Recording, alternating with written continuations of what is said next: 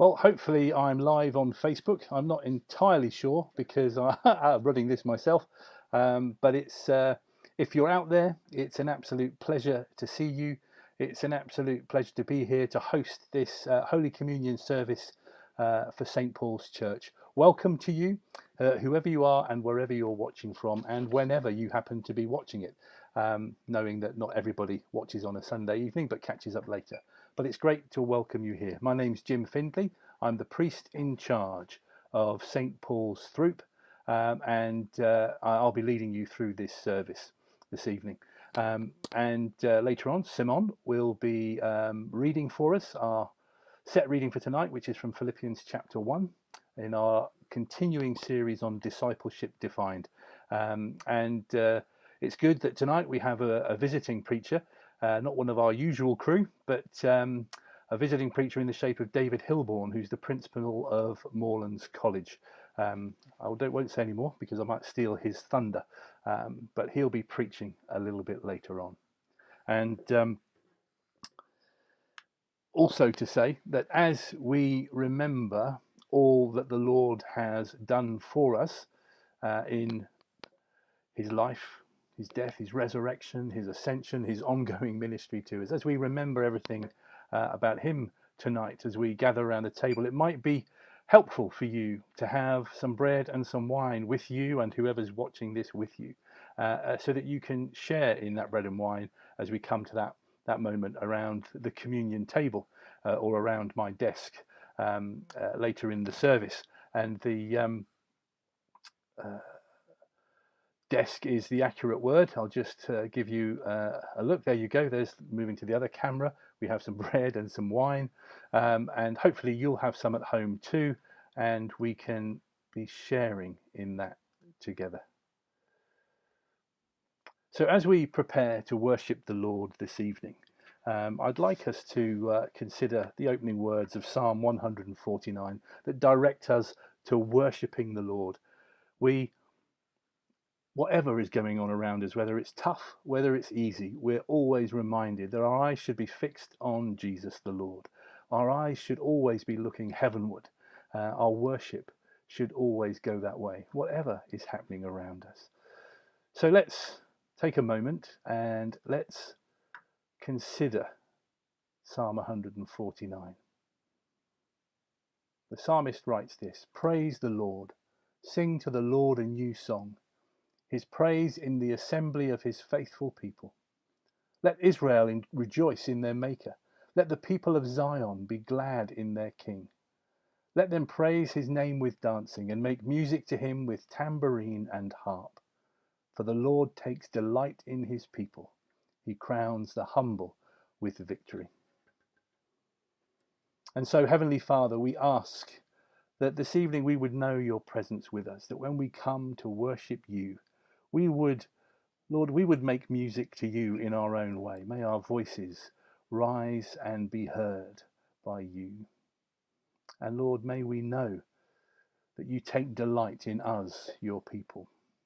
And Lord, may that lift us for the days and weeks ahead. May it inspire us to serve you as your disciples in this, your world.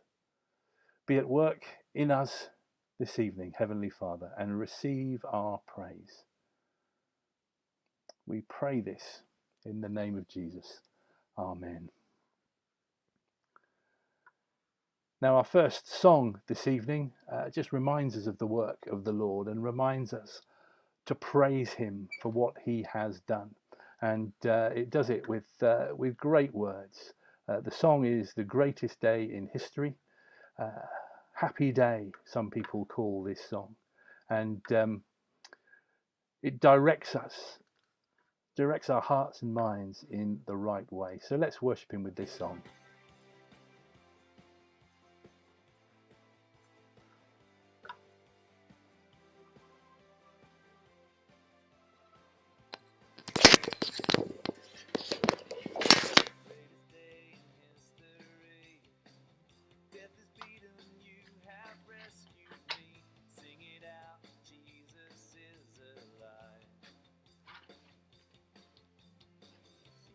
Across the empty grave,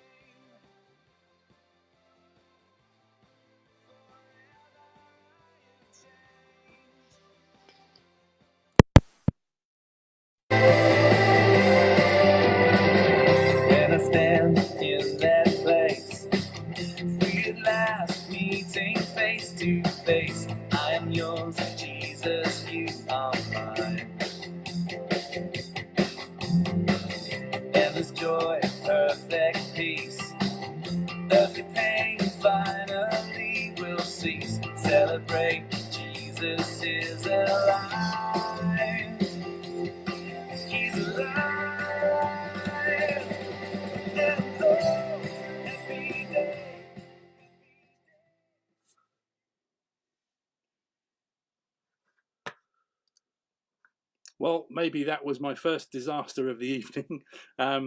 Somebody was saying they can't hear the music, so I'm going to attempt to try something different to see if that makes any difference.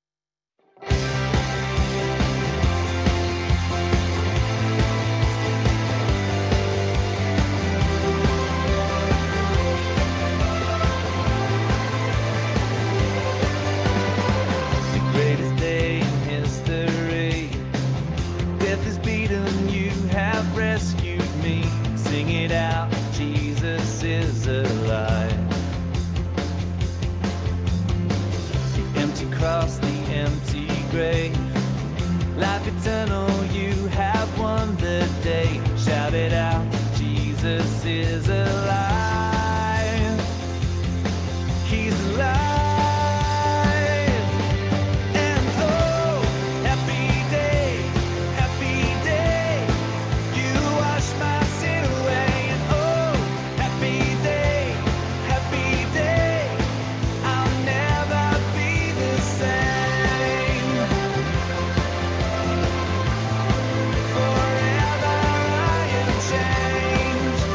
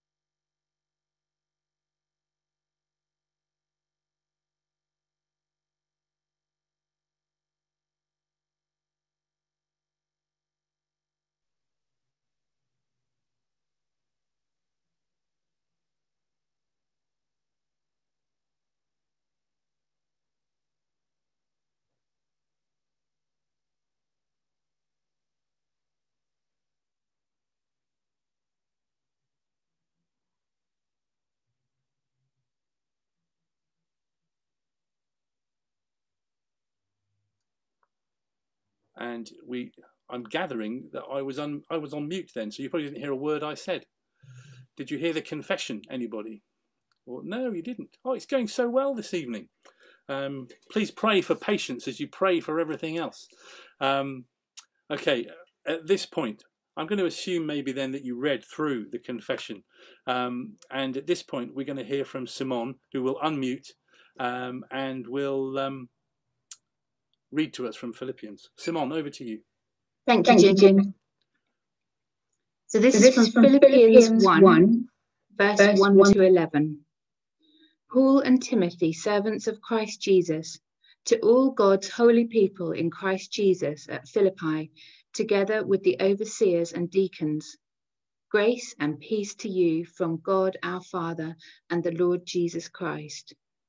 I thank my God every time I remember you in all my prayers for all of you, and I always pray with great joy because of your partnership in the gospel from the first day until now, being confident of this, that he who began a good work in you will carry it on to completion until the day of Christ Jesus. It is right for me to feel this way about all of you, since I have you in my heart, and whether I am in chains or defending and confirming the gospel, all of you share in God's grace with me. God can testify how I long for all of you with the affection of Christ Jesus.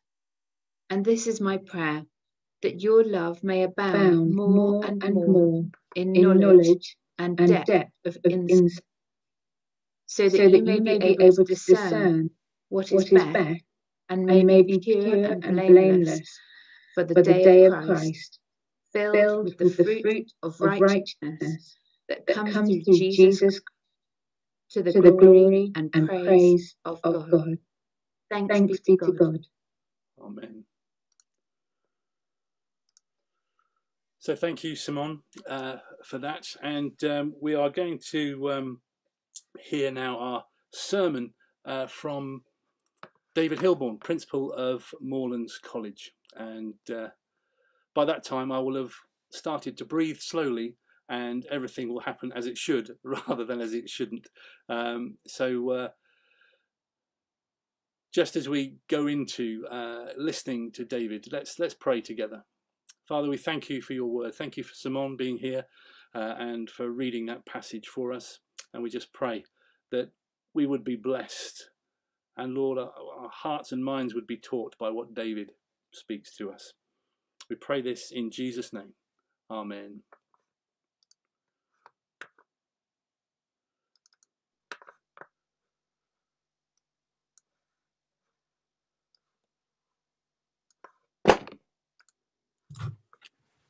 Well, good evening, and thank you so much for this opportunity to share God's word with you again. It's wonderful to be sharing worship once more with you.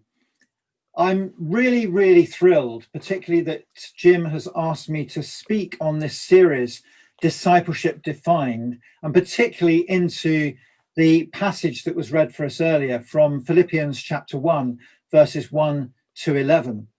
The reason is that we're dealing with a subject here which is so close to my own calling.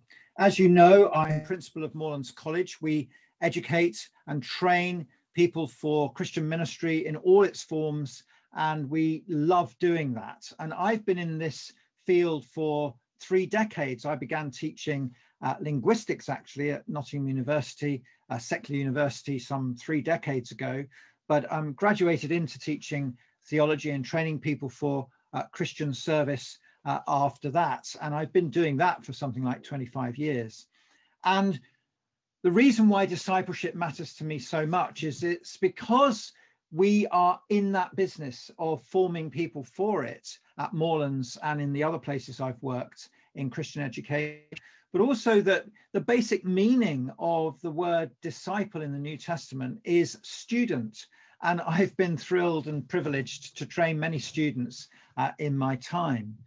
The word in Greek, mathetes, which is used in the Gospels and the book of Acts frequently to describe a follower of Jesus, somebody who is learning with Jesus, is a word that absolutely underpins what it means to be a Christian. It's indispensable. It really needs to be at the core of Christian experience. It's a word that actually was quite commonly used in other contexts, not just in the Christian sense in the ancient world. For example, in John chapter 9, we see the Pharisees describing themselves as disciples of Moses, those who learned the law and are experts in the law and teach the law as well, as it happens, as rabbis, which was the word that was used to describe those who would pass on their learning so that others can be disciples of a particular subject. So it has that general meaning in the Jewish community that Jesus grew up in.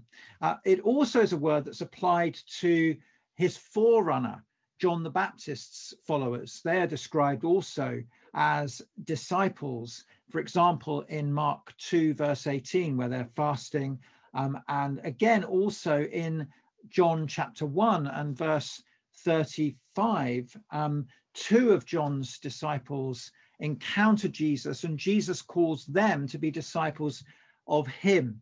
So there is that kind of passing of the baton from John the Baptist to Jesus in that particular context. So first and foremost, discipleship is about learning and being a student of a master or teacher.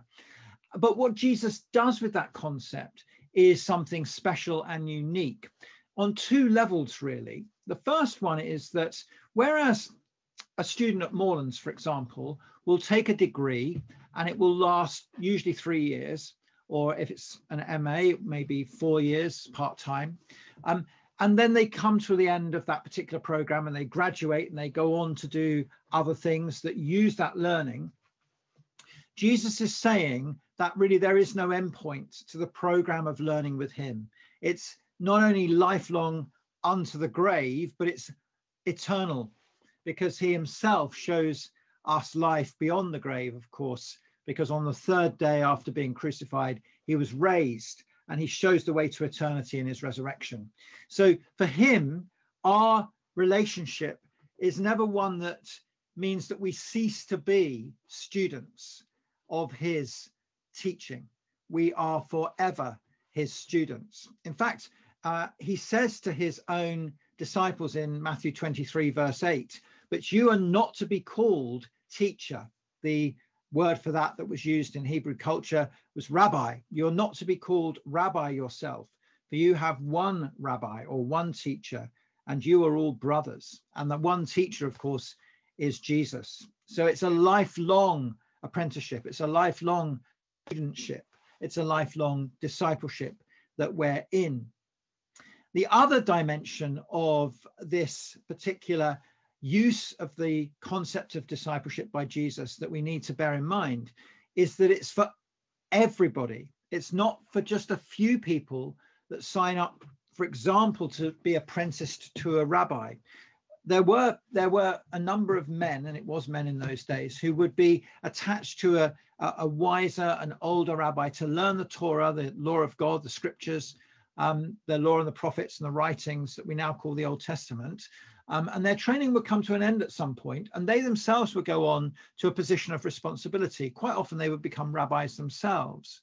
But Jesus is kind of pushing back against that in the case of his own disciples in that text that I mentioned from Matthew 23:8, because he's saying that not only is it lifelong, but also that everybody, not just an elite few, but everybody who is called to follow him is to be his disciple. He calls those who are to put their trust in him and to put their faith in him very frequently to follow him. And that concept of following Jesus and being his disciple are, the two concepts are very closely linked. In Matthew 16:24 through verse 26, he says, if anyone would come after me, let him deny himself, take up his cross and follow me. And that concept that being a student of Jesus is not just about book learning. It's about actually following in his footsteps, living the life that he calls us to live, which is a sacrificial life, a tough life, a challenging life. That's at the core of what it means to be discipled by him and to be a disciple of him. And that calling is not just, as I say, for a special few, it's to everyone. who wants to be known as a Christian. And the ultimate expression of that, of course, is in the Great Commission at the end of Matthew's Gospel, in Matthew 28, verse 19, where he says to his existing disciples, make disciples of all nations. We know, don't we, that the common popular version of discipleship is attached to his calling initially of 12 disciples. If you ask somebody at the bus stop who doesn't know Jesus very well, or across the garden fence, somebody who's not a Christian, perhaps a neighbor of yours, what do you understand by discipleship? They'll say, oh, Jesus had 12 of them, didn't he? And he certainly did. And that's very clear in Matthew 10:1. But also he calls subsequently in Luke chapter 10, 72, a wider circle of disciples to support him and follow him. And then ultimately, as we see in Matthew 28, he calls all of those who he's made disciples to make disciples of others. Before I came to Dorset and Moorlands, I was in the Diocese of Sutherland and Nottingham, and that had a slogan which was disciples making disciples. The idea that we replicate our studentship, our apprenticeship to Christ, and we commend it to others. Everybody who is called to be a Christian, everybody who is wanting to follow Christ is a disciple by definition. And that's really important to say. And that's one of the distinctives over against the model of discipleship that pertained in Jesus' day. It was lifelong. You never stop being a learner with Jesus as your rabbi. And it's also for everybody who wants to trust in Christ. Malcolm Gladwell, the author, the cultural commentator, has talked about how people like Bill Gates, the great sort of Microsoft entrepreneur, the Beatles, and a lot of elite sports people have to put in at least 10,000 hours. In his book Outliers, you might know it. You have to put in at least 10,000 hours of preparation and practice to be good at what they do, to be outstanding at what they do. Well, from Jesus's perspective, even that's not enough, because he's going to carry us through in our discipleship to the end of our life and into all eternity with him, as we never stop being educated by the Lord and Master, our ultimate teacher. Paul knew this. Paul understood that when his life was turned around by Jesus, that was going to be for the whole of the rest of his existence into eternity. And he knew that there was a cost involved. And that's another aspect of discipleship with Jesus that needs to be stressed. And it's kind of modeled by the author of Philippians, the letter we're looking at here, because Paul, as you know, in Acts chapter 9, is an elite rabbi himself. He sat at the feet of a really great rabbi called Gamaliel, and he's been charged with persecuting Christians to keep the Jewish faith pure and not be sullied by this heresy of the teaching of Jesus, as it would have been seen by the Pharisees, just as he was a Pharisee. And Jesus encounters him, the risen Jesus, on the road to Damascus. His life is wrecked in one sense, but it's redeemed. And although he's lost his status and he's lost his dignity to some degree, his life from then on will be a life dedicated as a pupil to the Master Jesus, as a disciple to the teacher, who is the Lord of life. And Paul knows that it's going to cost him. He knows that this isn't going to be straightforward. And when we get to Philippians 1, our text for tonight, we find Paul in verse 7 describing himself as in chains, because he's been thrown in jail for witnessing to Jesus as the great teacher, as the Lord of life. And that bondage actually informs one of the key metaphors that he goes on to use to express what discipleship means. We'll see that in a moment, but I just want to make a point about Paul and discipleship. You see, the Greek word for disciple that Jesus uses and is used by the gospel writers is mathetes, which, as I've said, means fundamentally a student or a pupil who is learning to develop their understanding of something and is trained to do something. But here's the thing, Paul never uses that particular word in his letters. The word mathetes never appears in Paul's letters, curiously enough. But boy, does he model it. Boy, does he express the principle of discipleship in other ways.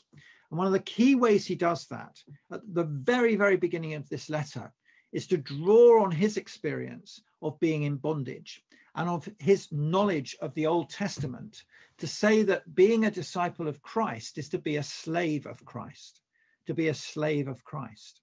In fact, he describes he and Timothy, who are the ones who sort of give shape to this letter in their own ministry, who've accompanied each other around the Mediterranean, planting churches and proclaiming the gospel. He says, Paul and Timothy, servants or slaves, more particularly, of Christ Jesus. Now, this word, douloi, which means slaves, which is often translated slaves, is a word that Paul would have been very familiar with from the Greek version of the Old Testament that he would have studied, and from the Old Testament Hebrew itself. Slavery was a big part of the world of the law and the prophets of the Old Testament scriptures. Slaves were those who were captured in war in Numbers 31, who were plunder from war in that battle with the Midianites that the Israelites fought.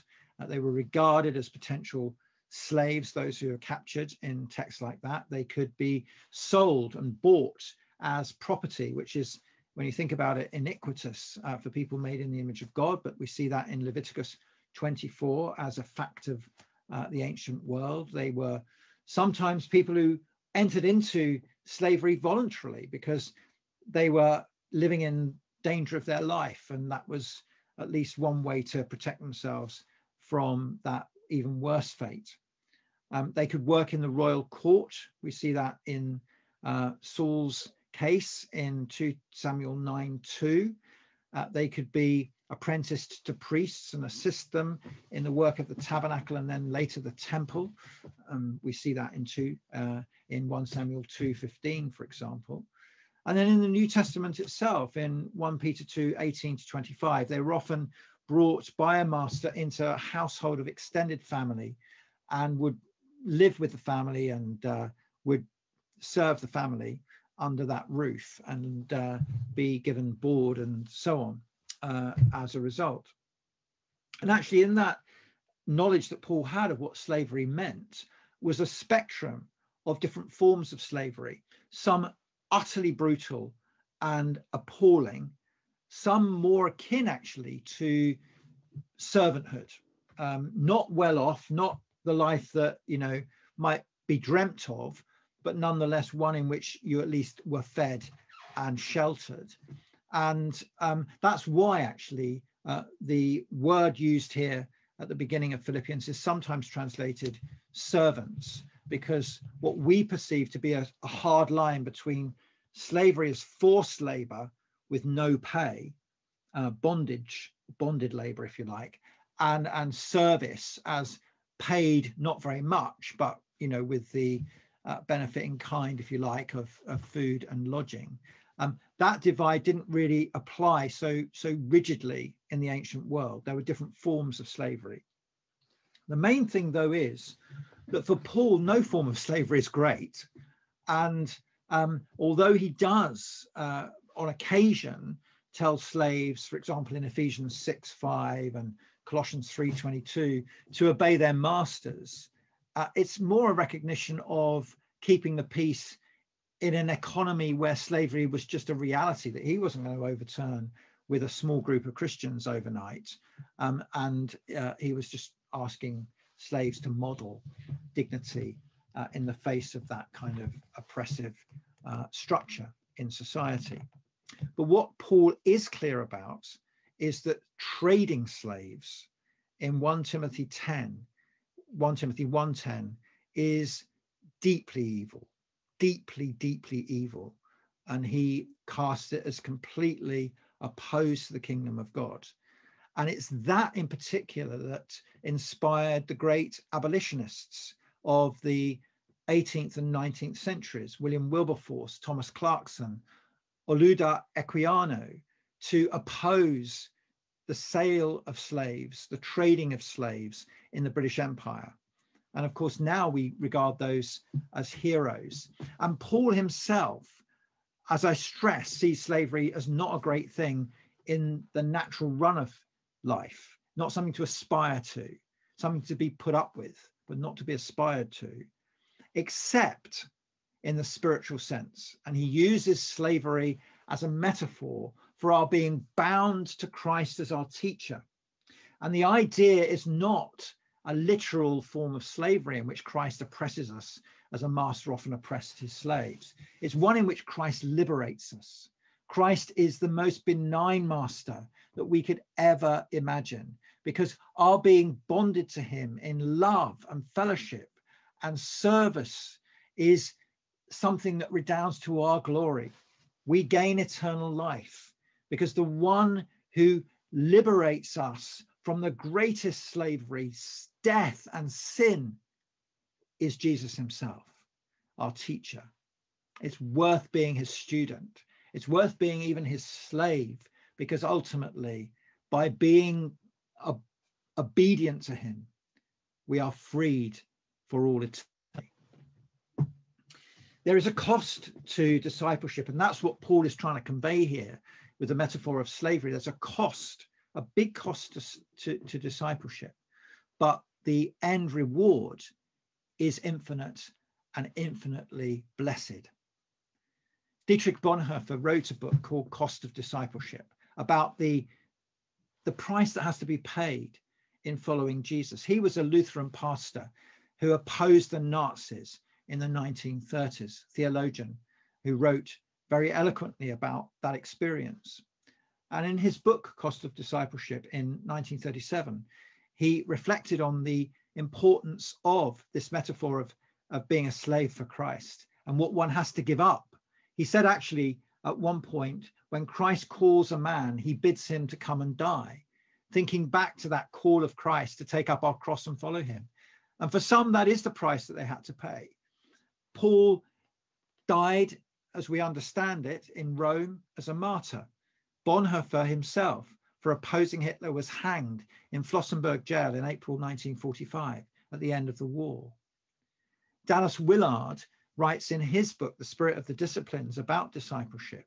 He says, to depart from righteousness is to choose a life of crushing burdens, failures, and disappointments, a life caught in the toils of endless problems that are never resolved. The cost of discipleship, he's echoing Bonhoeffer there, the cost of discipleship, though it may take all we have, is small when compared to the lot of those who don't accept Christ's invitation to be a part of his company in the way of life. We're living through a tough time right now, aren't we? COVID-19 has taken the lives of many Christians as well as others, and it certainly meant misery for many more who've survived it but have felt the after effects. It's also been oppressive, even enslaving in one sense, for people who felt the burden of lockdown and the loneliness of that and the crushing disappointment of not being able to spend time with family and friends, to hug a neighbor, to hug a loved one.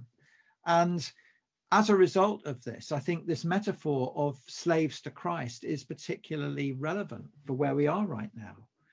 And it's important to say to those who don't know Jesus that this discipleship that Jesus calls us to may be particularly tough. It may require sacrifices for the good of our neighbor and ourselves and for God ultimately. But the reward of keeping close to Jesus and obeying his word is immense, is eternal joy. I've said already that word douloi, that word that would often be translated slaves of Christ, can be rendered servants of Christ. But also, Paul goes on in the same verse to talk about overseers and deacons in the church there in Philippi. And deacons there is an echo of a ministry that emerges in the early days of the church in Acts chapter 6, where the apostles, the disciples of Jesus, the 12, if you like, and the close circle of those charged with preaching and teaching, they are so busy that they hand on responsibility for distribution of food, for doing all those good acts of service that are loving the neighbor in the wider community, to 7 deacons. They're called deacons, which means servants. It's another word that means servants.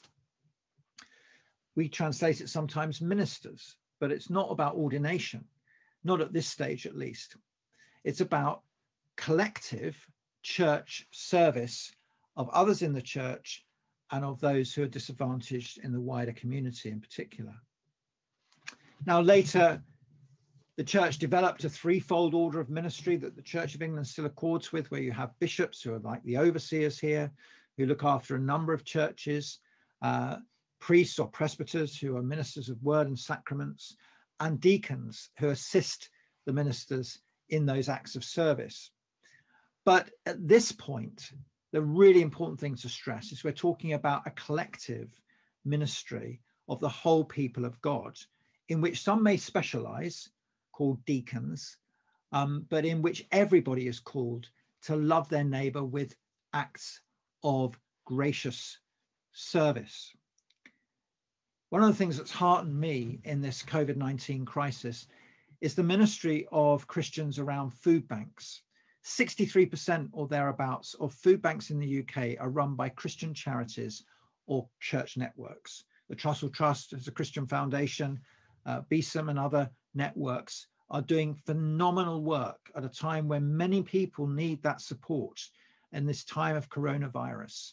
And we should be pleased and grateful for the fact that the church is making its mark in that way, because it's an expression of that corporate discipleship, that servanthood that I've been speaking about. Likewise, the ministry at the moment of Christians Against Poverty in debt counselling, when people are getting into financial difficulties because of COVID, around job centres, trying to find jobs for those who've lost their jobs in this pandemic, and around addiction for those whose loneliness and whose lockdown has caused them to fall into those particular problems. That is something that we can also celebrate as Christians as an act of discipleship, a corporate discipleship. Now, I've talked about the collective nature of discipleship in relation to slavery to Christ and servanthood to Christ. And that applies also to the final metaphor that I'm going to talk about here, which is also in verse 1. And it's the metaphor of sainthood, or the holy ones of God. It's not really a metaphor, it's a description of a reality, because holiness in the Old Testament and the New is about moral purity and about being set apart from sin. So the ultimate holy one, of course, is God, because he is without sin completely, as Jesus was. But he calls us through Christ and his example and his teaching of us to holiness ourselves, to being as pure as possible, to being as free from sin as we can be. Now, in its history, the church has called saints those individuals who particularly model holiness. People like St. Paul himself, as we now call him, who gave his name to St. Paul's Throop, of course, and St. Francis of Assisi, or St. Teresa of Avila, or more recently in the Catholic tradition, which really does formalize this process of sainthood, John Paul II, the Pope, who died a number of years ago. But really, biblically, the important thing to stress is that whenever you see this word holy ones or saints, really it's always in the plural when it's referring to people. It's always in the plural. We don't have individual saints singled out in that way. So it's fine to recognize heroes and heroines of the faith. The Protestant tradition may not have a formal system of saints, but there are figures like Martin Luther, figures like John Wesley, figures like Billy Graham, who are recognized as real great examples that we all revere. Nonetheless, what Paul's talking about here is the whole church, the whole people of God who are called to be set apart for the good news, the proclamation of the good news, making disciples even as they are disciples themselves. And they do that, as he goes on to say in verse 4, through prayer. He's been praying for the Philippians continually and he expects the same of them. Through partnership in the gospel, that collective sense of purpose that he describes in verse 5 here. Through perseverance, he's talking about discipleship being right through to the day of the Lord, when history is wrapped up and we are taken into eternity around God's throne. So we persevere through the grace of God together. We support each other. And then finally, it ends in praise and adoration in verse 11.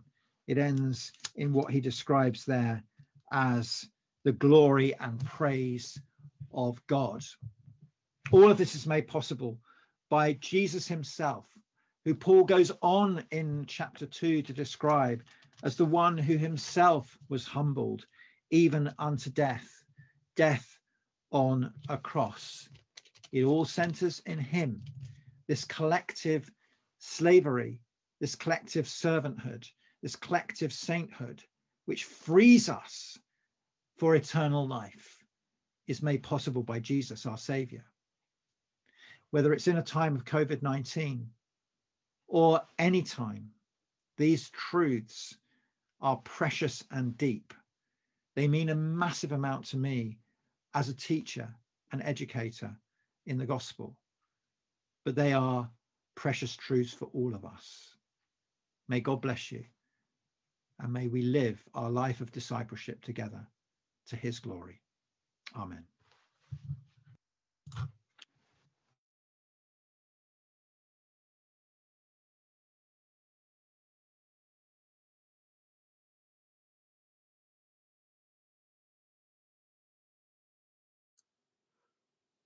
Let's just take a moment to pray in response to what we've heard. Heavenly Father, we thank you that you call us into a life of discipleship. Call us to be followers of your Son, our Saviour, Jesus Christ. And we pray, Father, we'd note those descriptions of disciples from Paul's letter to the Philippians. Lord, we'd note that we are slaves of a benign and living, loving God, that we are servants and that we are saints, we are holy ones. These are all things we're called to be, and we pray, Heavenly Father, that you would empower us by your Holy Spirit to live what we've become, to live what Paul describes, to live lives worthy of the gospel. We commit ourselves to you for this purpose, in Jesus' name. Amen. The example we follow is the example of Jesus. Jesus, the ultimate servant. Jesus, the servant king. That's the name of our next song.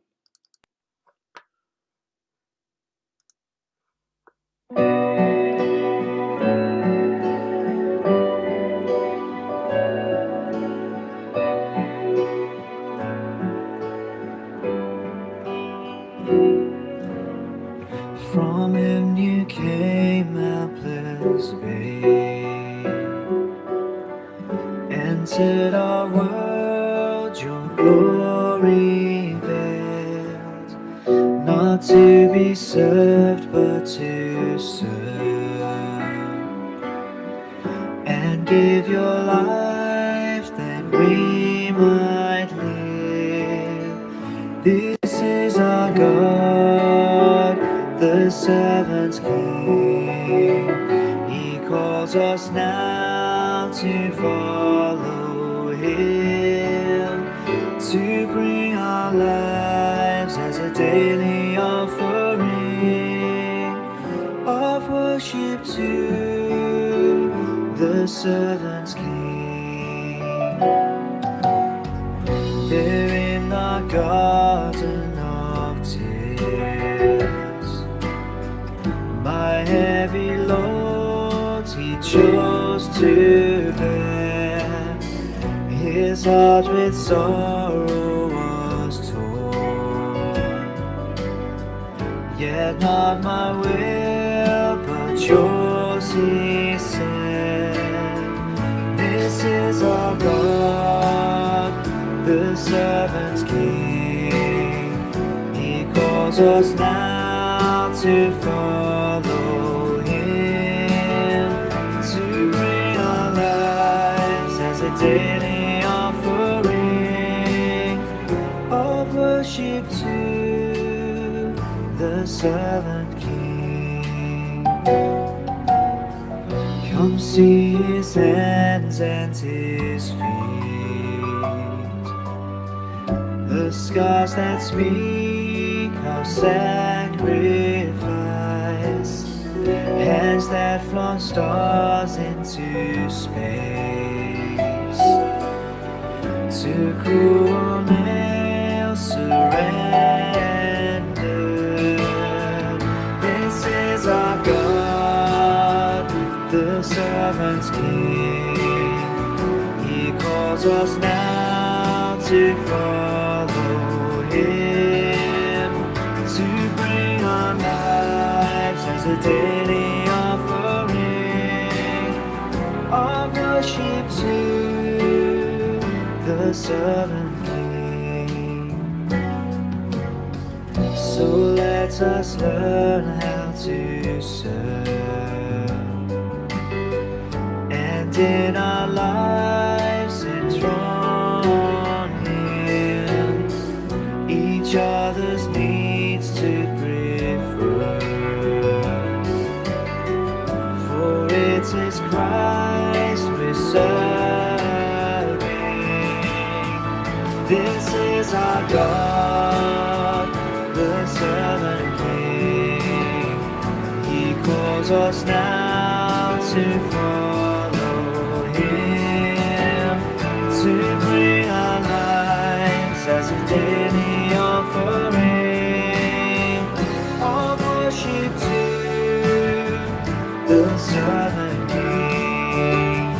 This is our God, the servant King. He calls us now to follow him, to bring our lives as a daily offering of worship to the servant King.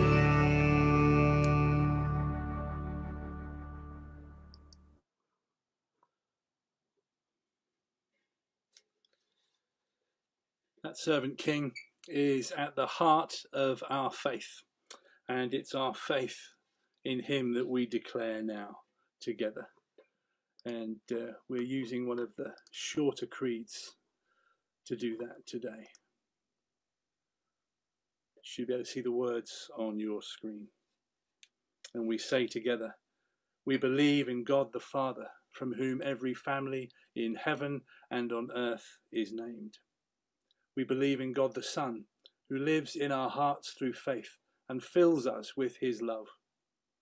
We believe in God the Holy Spirit, who strengthens us with power from on high. We believe in one God, Father, Son, and Holy Spirit. Amen.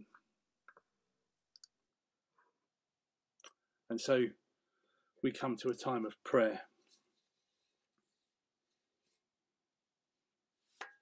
Let's pray for our world, for our church, for ourselves. As we come before the God who hears, the God who listens, and the God who acts. And loving Heavenly Father, we pray again for the strength to be your disciples, for the strength to be slaves, bonded to you, to a life of freedom, a life of eternity that begins now and goes on forever.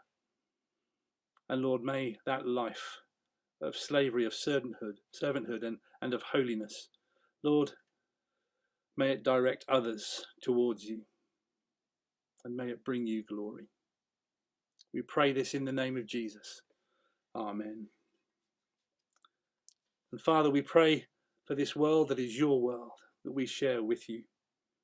And we pray for the world still under the grip of this virus of COVID-19. Lord, we pray for the grieving, those who have lost loved ones because of this virus. And Lord, we pray you would bring them peace. We pray for the unwell, those still in intensive care units, those in hospital, those on all kinds of breathing apparatus, those in that place of ill health and struggle. Lord, we pray that you would bring them healing.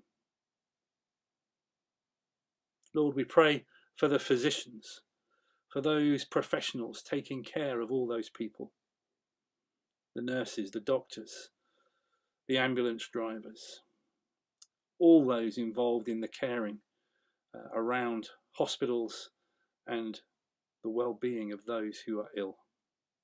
Lord, at this point in time, when they are so overwhelmed, we pray that you would give them strength, supernatural strength that will help them to stand in the midst of their trials. Lord, we pray for these vaccines. And Lord, we pray that they would take effect. And in doing so, just restore our nation and the nations of the world to a place of health and confidence, and a place of being able to be with one another again. And Lord, I pray for the rest of us, waiting to be able to be with those we love, waiting to be in the mix with people, waiting to gather again with others. Lord, give us patience and give us a sense of what is right at this time, how best we can love our neighbours. Lord, we pray in the midst of this virus for your presence in the world. In your name we pray. Amen. Lord, we pray too for an end to inequality as a result of this virus. We pray that the vaccine would be available to all nations of the world, from the poorest to the richest, and that money wouldn't just buy preference and preferential treatment. We pray for an end to inequality, to access to medicine. We pray too for an end to food inequality. The food banks have never been so busy. The economic impact is huge. And Lord, we pray that people across our nation and across the world will be able to feed their families despite this virus. And Lord, we pray also for those we know. We pray for our church family, for our own families, and for our friends. We pray for those who have needs other than that of the virus. We pray for those who are struggling with treatments, recovering from illness, and the whole process is slowed down because of the impact of the virus. But their care is still there and needed and is important. And we think tonight especially of Rosemary. And we think tonight especially of Martin in all that they face. And in a quiet moment, we think of others known to us personally who have similar needs.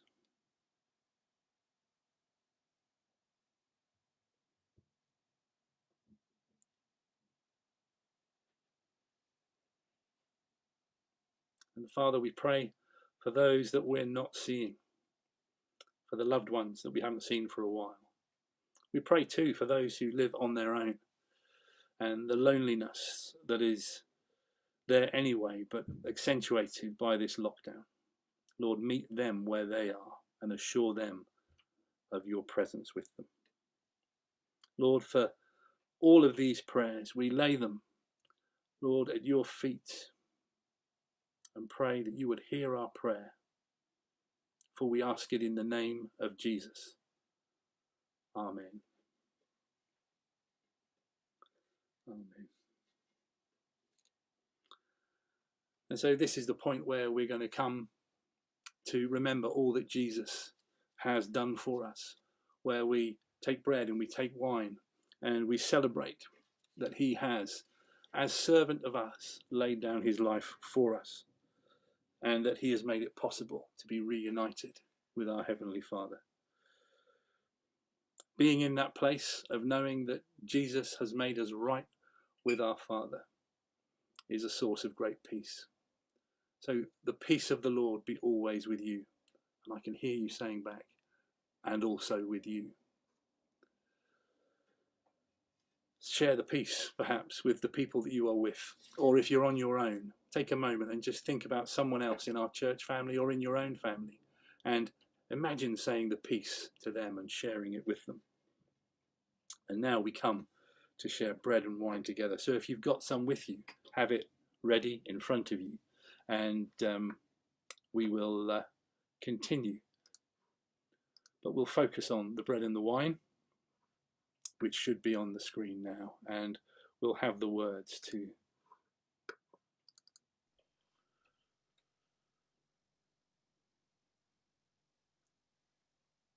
The Lord is here. His Spirit is with us. Lift up your hearts. We lift them to the Lord. Let us give thanks to the Lord our God. It is right to give thanks and praise. It is always right to give you thanks, God, our Creator, loving and faithful, holy and strong. You made us and the whole universe and filled your world with life. You sent your Son to live among us, Jesus, our Saviour, Mary's child. He suffered on the cross. He died to save us from our sins. He rose in glory from the dead. You send your Spirit to bring new life to the world and clothe us with power from on high. And so we join the angels to celebrate and sing, Holy, holy, holy Lord, God of power and might. Heaven and earth are full of your glory. Hosanna in the highest. Father, on the night before he died, Jesus shared a meal with his friends. He took the bread and thanked you. He broke it and gave it to them, saying, Take and eat. This is my body given for you. Do this to remember me. After the meal, Jesus took the cup of wine. He thanked you and gave it to them, saying, Drink this, all of you. This is my blood, the new promise of God's unfailing love. Do this to remember me. Great is the mystery of faith. Christ has died. Christ is risen. Christ will come again. Father, as we bring this bread and wine and remember his death and resurrection, send your Holy Spirit that we who share these gifts may be fed by Christ's body and blood. Pour your Spirit on us that we may love one another, work for the healing of the earth, and share the good news of Jesus as we wait for his coming in glory. For honour and praise belong to you, Father, with Jesus your Son and the Holy Spirit, one God, for ever and ever. Amen. And as Jesus taught us, so we pray. Our Father in heaven, hallowed be your name. Your kingdom come, your will be done, on earth as it is in heaven. Give us today our daily bread. Forgive us our sins, as we forgive those who sin against us. Lead us not into temptation, but deliver us from evil. For the kingdom, the power, and glory are yours, now and forever. Amen. And so we break this bread to share in the body of Christ. Though we are many, we are one body, because we all share in one bread. Draw near with faith. Receive the body of our Lord Jesus Christ, which he gave for you, and his blood which he shed for you. Eat and drink in remembrance that he died for you, and feed on him in your hearts by faith with thanksgiving.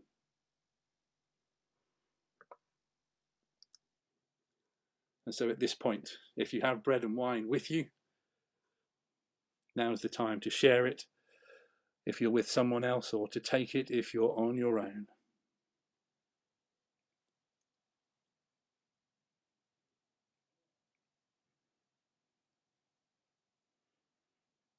Say simple words to one another: the body of Christ, the blood of Christ.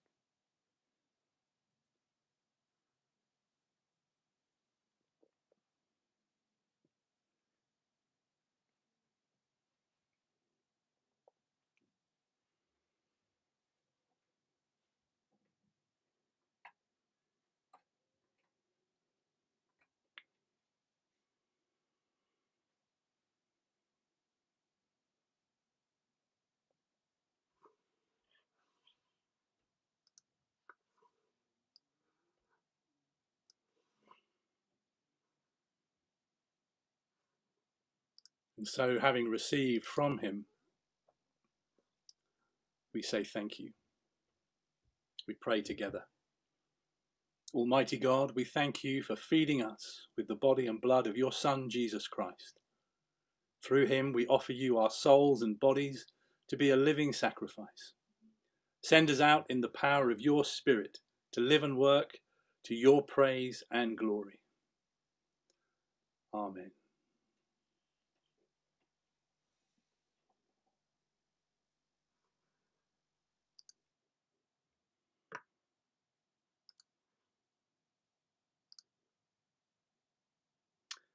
And at the heart of us being servants to Jesus is his modelling of servitude to us.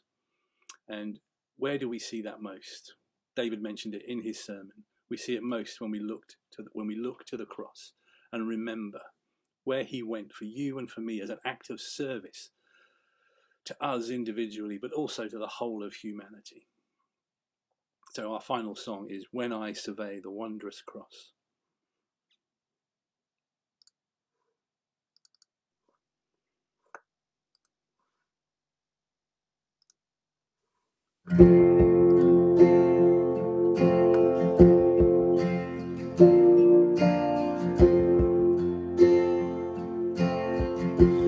When I survey the wondrous cross on which the Prince of Glory died, my richest gain I count but loss, and pour content on all my pride. Forbid it, Lord, that I should boast, save in the death of Christ my God. All the vain things that charm me most I sacrifice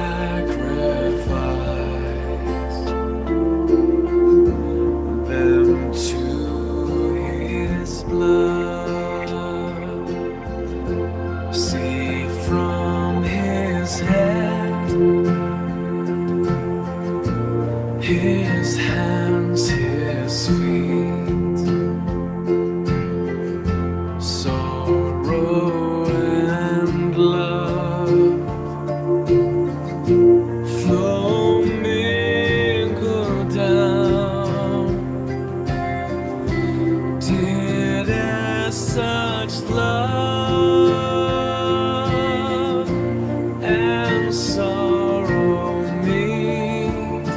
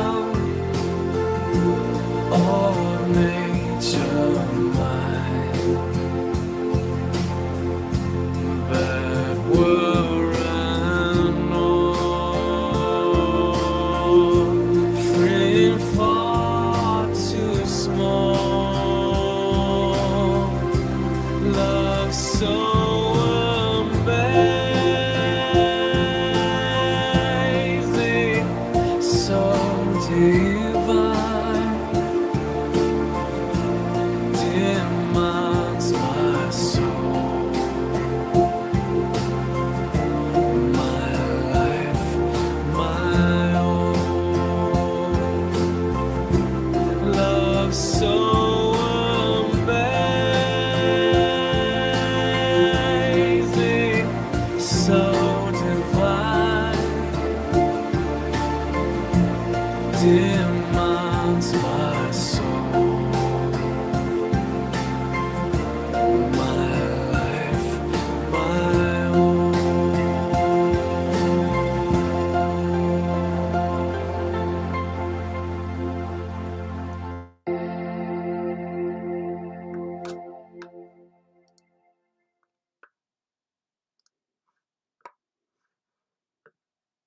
So as we come to the end of our service this evening, closing prayer. Lord Jesus Christ, you humbled yourself in taking the form of a servant, and in obedience died on the cross for our salvation. Give us the courage to follow you and to proclaim you as Lord and King, to the glory of God the Father. Amen. And the blessing of God, the Father, the Son, and the Holy Spirit be with you and remain with you always. Amen. Amen.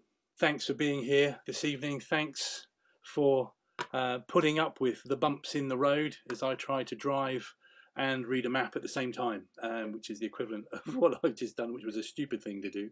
But apologies for the bumps in the road. I hope you've hung in there with us, and I hope the Lord has blessed you in spite of those bumps in the road. But great to share with you, and I look forward to sharing with you again soon. God bless. Take care. Have a great week.